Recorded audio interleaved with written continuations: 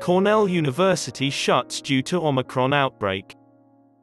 Officials at the upstate Ithaca campus of the Ivy League institution announced Tuesday that a significant percentage of pupils afflicted with the coronavirus had the strain. Cornell University President Martha Pollack announced in a letter to students that surveillance testing has continued to uncover the fast spread of COVID-19 throughout our student community. As a result of the rapid spread, the institution has gone to alert level red and has shuttered libraries, postponed athletic activities, and relocated all final examinations to the internet, according to Pollack. The school's teachers are hurrying to reschedule and digitize assessments as the semester's final exams begin.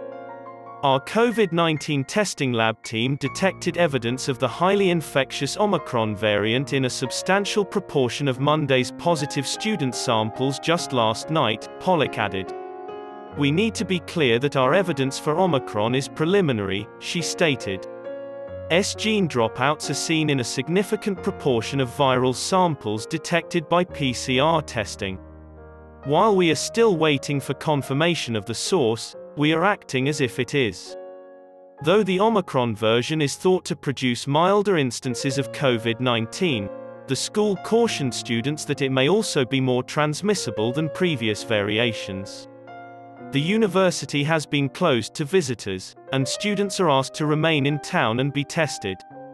Students who reside on campus will be served grab-and-go meals instead of eating in the dining hall. By Pollack's account, infected pupils so far have not shown indications of serious sickness.